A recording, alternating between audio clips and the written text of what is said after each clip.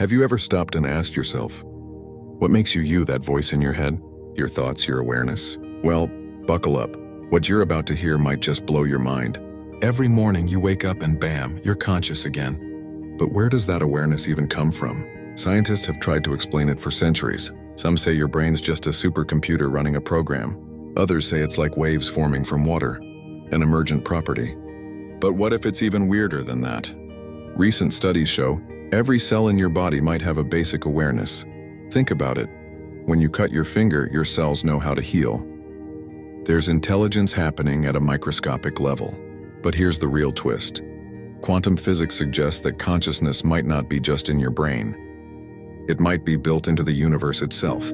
Yeah, like gravity or time, consciousness could be a fundamental force. It's why observing particles changes them. It's why you might be more connected to everything than you realize. What if your mind, my mind, all minds, are just different waves on the same cosmic ocean?